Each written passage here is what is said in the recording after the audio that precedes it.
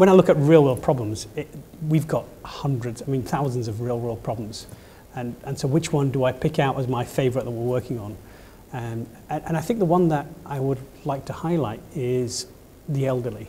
So when you look at the elderly, it's harder and harder for people to continue to live beyond a certain age, and how do we make their lives easier? How they stay in their homes longer? How do they continue to have a fulfilling life beyond their work life?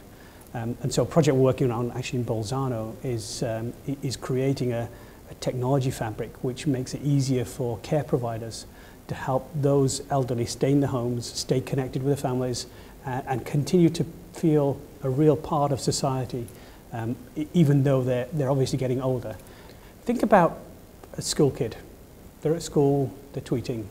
They've just come out of a classroom, they enjoyed English, they hated English, they played football and their best friend kicked them and they hate the world, right? Those kind of conversations going on, which are relevant to the elderly person, it's a grandchild, they're disconnected from. By being connected into that digital world, all of a sudden they're part of their grandchild's life.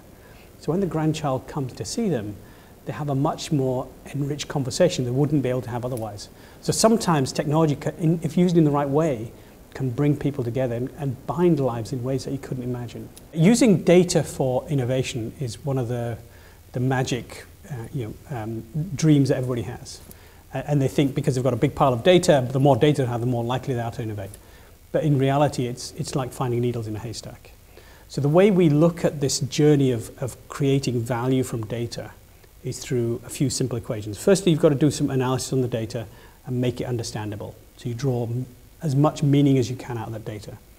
But then that data, the analysis, the information you get from that analysis has got to be put into a context.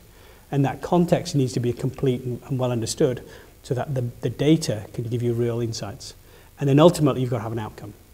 So going back to my example of the elderly living in the home, you wouldn't naturally think that monitoring their water patterns would be of great value. But in reality, from lots of big data analysis, you find that the water usage pattern is a very clear signature on an individual's health.